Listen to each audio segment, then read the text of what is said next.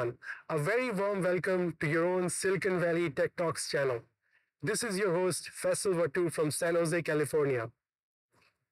Many companies in Silicon Valley have accelerated their innovation pace on AI since last few years. This includes big companies like Google, Apple, Meta, Amazon, and also some promising startups. Since the launch of ChatGPT last November, there is even more excitement about the AI work being done in the Valley. In today's episode of Silicon Valley Tech Talks, we'll be talking to Hassan Sawaf, who is the founder of a promising AI startup in the Valley. This startup is called aiXplain. aiXplain has a vision to democratize AI by enabling users with easy-to-deploy AI capabilities. For example, their platform allows users to select AI models from a range of options and then fine-tune them based on the needs. Hassan has been a veteran for AI in the Silicon Valley. He has held leadership roles in Meta and Amazon on AI projects. So without any further delay, let's go and talk to Hassan and learn from the work he's doing on AI. Hi, Hassan. Welcome to our show. How are you doing today? Good. Thank you very much. Thanks for having me. Great. So, Hassan, for common people and for our audience, can you briefly explain what core problem aiXplain is solving? What value for whom? So, over the last few years, we saw that there is generative AI coming out, and it is still complicated to build those kinds of capabilities, in particular for people who are not from the AI field. And aiXplain is building tools to make it easier for everyone to build AI capabilities in that context and build solutions around it. And that's what aiXplain is all about. It is about democratization of AI, building AI capabilities from scratch, building AI capabilities around technologies which are out there and ready to be utilized for such solutions. In general, our accounts or our customers are coming from many different areas. You have very specialized, very knowledgeable people in AI, which are seeing in aiXplain a great way on how to automate certain processes.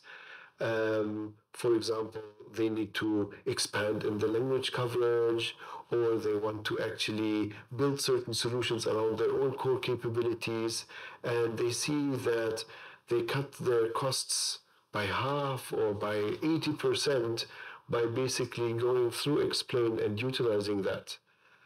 People which are on the other side of the spectrum are people which are non-AI specialists, sometimes not even engineers to begin with, but they have a great idea, and they know, and they need generative AI, and they need AI in general, and it is for them then easy on aiXplain with no code to build that kind of capability.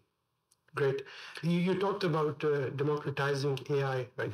But there is another camp of people who believe that AI can get out of control of humans. AI can take over everything. So how do you reconcile your vision of democratizing AI with this concern?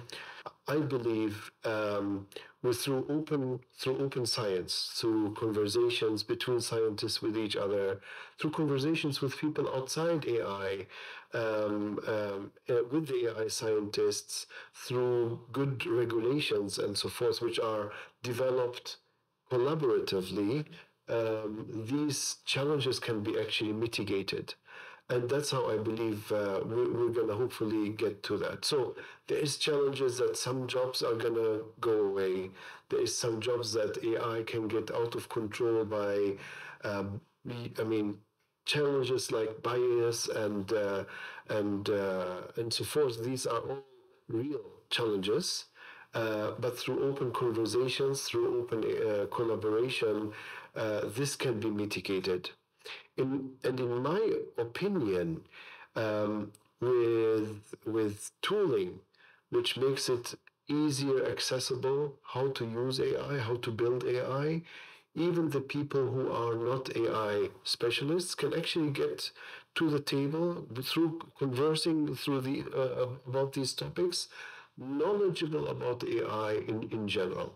So they don't need to have a PhD in AI, and yet still understand the process of how AI is being built is clear to them. And politicians, for example, they should actually be educated about this. They should have maybe experienced it a little bit.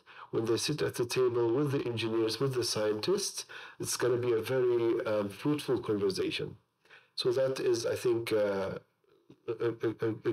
important component, the education part, the feeling the technology. Now, about a job situation, like any technology, again, there's going to be jobs which are going to be lost to technology, but at the same time, there's going to be opportunities which are going to be opened up.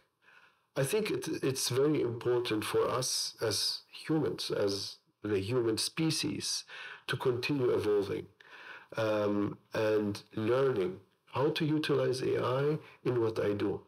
I think it is a mistake to look at AI as a replacement for humanity or for a certain job.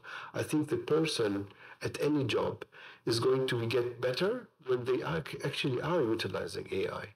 You talked about some of the forums where people can collaborate and talk about AI.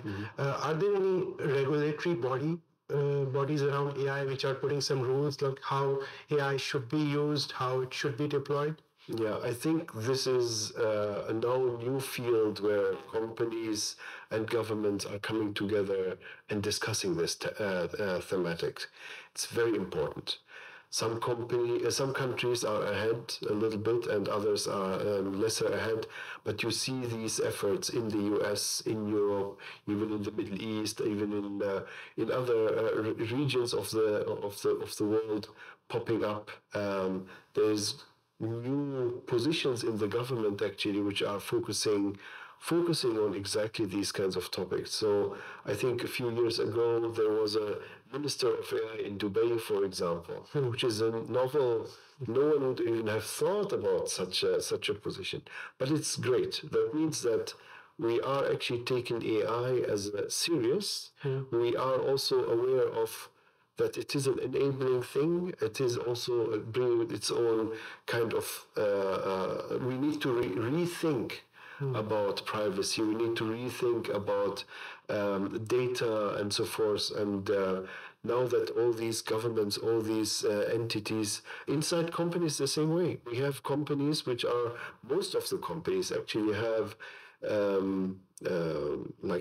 positions which are about ethics in AI, about doing good in AI, etc., which is a beautiful thing to see. So 30 years ago, when I was starting in AI, I didn't even think about these things. But during the process, when you start building AI and see what kind of impact it could have, these things are starting to get more normal, which is a great movement, great direction. For the AI models, they are as good as the data being used to train them, right? It's a garbage in, garbage out phenomenon. Yeah. Is there any work being done in the industry to improve the quality of the data being used for AI models, remove the biases? Is your company doing anything in that regard? Definitely, yes and yes. I mean, so we have whole companies are actually building things around that. So for us in aiXplain, it's about building the tools to be identifying and mitigating this issue.